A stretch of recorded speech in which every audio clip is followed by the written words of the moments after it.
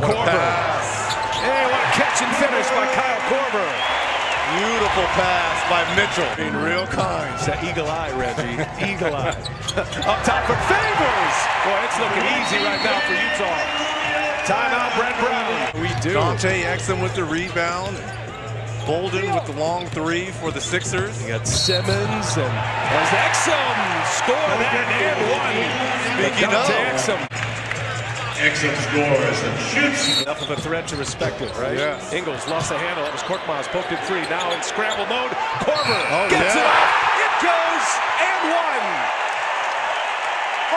The movement of Kyle Korver has become contagious on this Jazz team.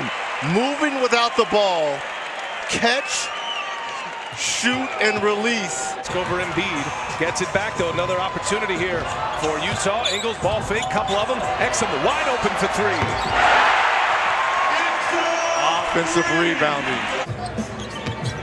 Both of these coaches with a ton of international experience. Look at this. Hey, Look at on this. cue again with the left hand. Didn't even bring the ball to his right hand. Ingles getting it done here for the Jazz.